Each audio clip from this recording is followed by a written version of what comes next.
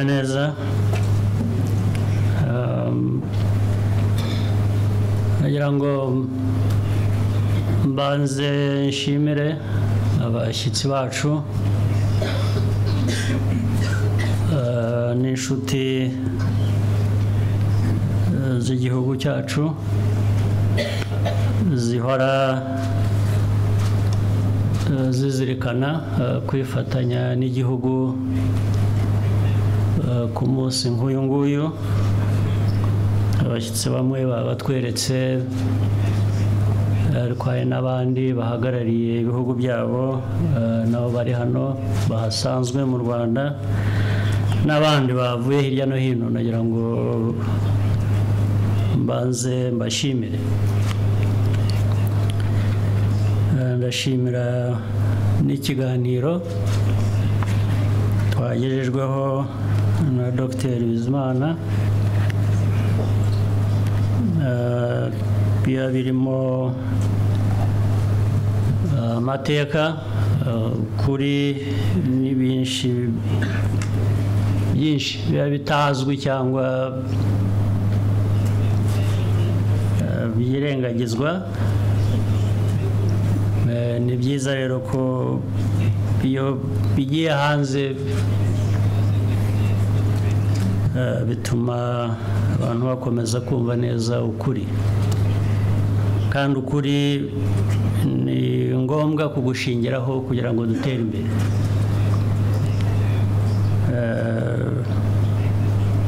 No mu kwibuka ni ukwibuka uko kuri, ndetse n'abatibuka cyangwa biyibagiza bibagiza uko kuri. Ukuri ko ntabwo gusibangana. Abanyarwanda ntibanaciye n'umugani ko ukuri guca mu ziko ariko ntabwo gushya. Ukuri rero guhoraho. Ukuri kandi kujyana no kwibuka nabyo,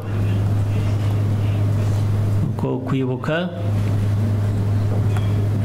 uko tubizi aho tugeze kuri iyi nshuro zigeze 24,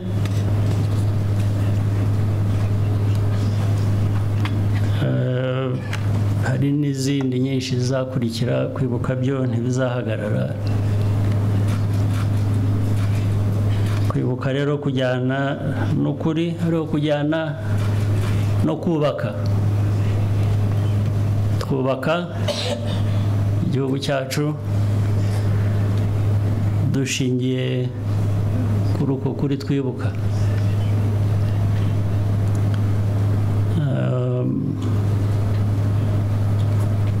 Ikindi ni uko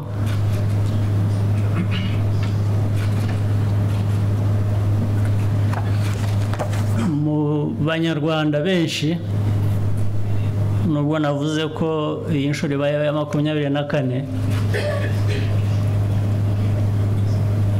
buri kwibuka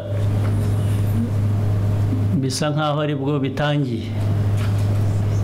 Baye inshuro 24, ariko uko biba bisa nkaho ari ku nshuro ya mbere. Ntabwo bijya bigera ku 10, 15, 20 ngo bigende bisa nkaho bihita gusa, ahubwo bisa nkaho ari gutangira bundi bushya. Kubera ko ibyo twibuka ni kamere yacu, ni ubuzima bwacu, imiryango yacu, igihugu cyacu.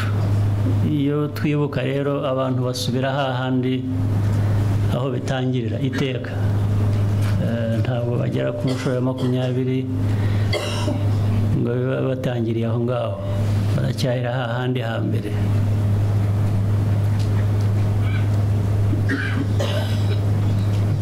Kwibuka ikindi cyabyo ni uko ari uguhangana n'amateka yacu. Iteka iyo twibuka duhura n'amateka yacu atuma twibuka, twongera guhangana nayo, duhura nayo, tukarebana nayo bundi bushya.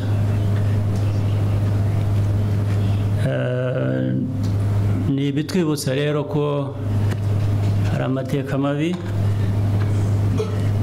twagize tutagombaga kugira. Ni ibitwibutsa ko tutarebye neza amateka ashobora kwisubiramo, ashobora kongera kuba. Ni ukutwibutsa ko hari ibigomba gukorwa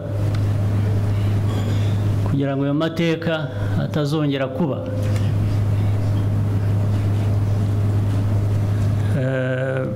Kwibuka kandi ni ibitwibutsa ngo twebwe ubwacu Abanyarwanda ni twe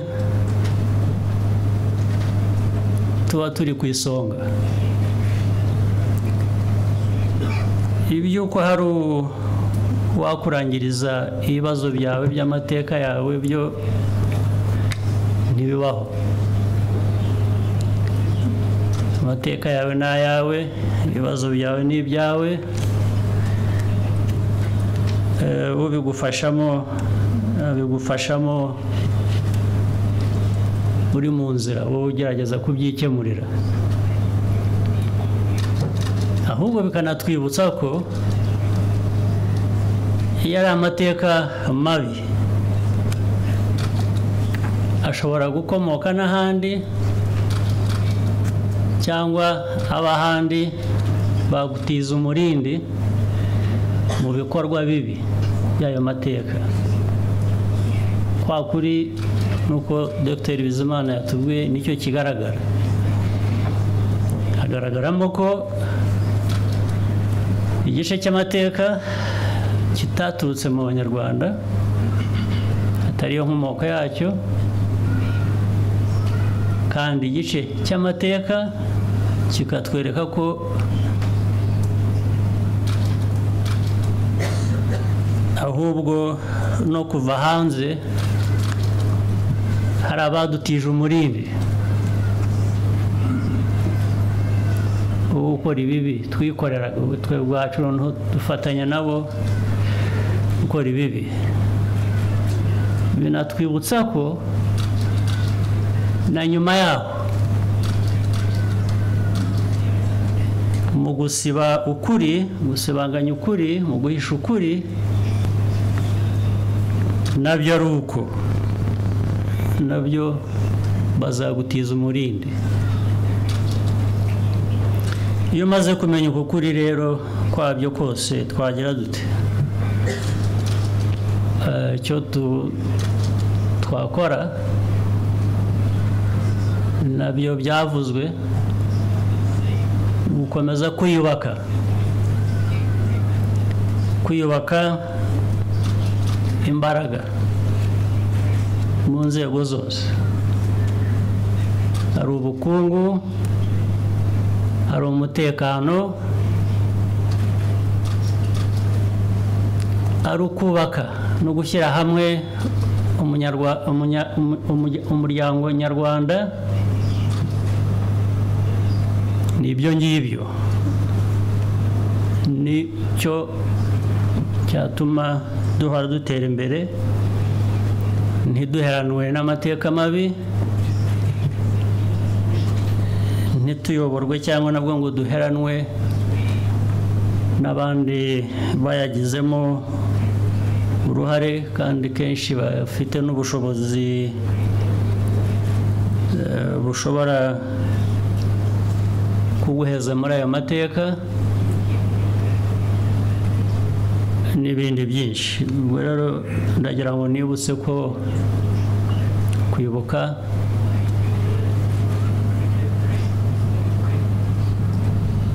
ari ukwibuka ukuri kw'amateka,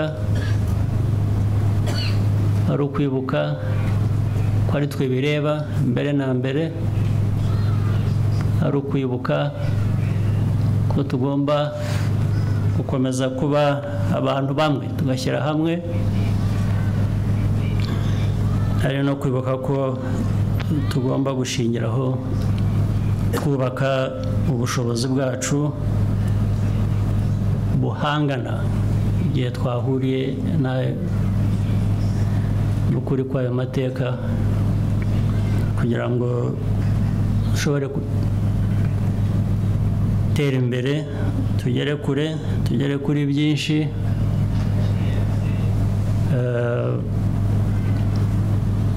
buri wese akwiriye kuba yifuza. Ndagira ngo rero nanone nshimire abanyarwanda, kubera ko iyo nzira ariyo turimo, bisa nkaho byumvikana kuri buri wese ko twese tugomba kugira uruhare, buri wese agomba kugira umusanzu we atanga,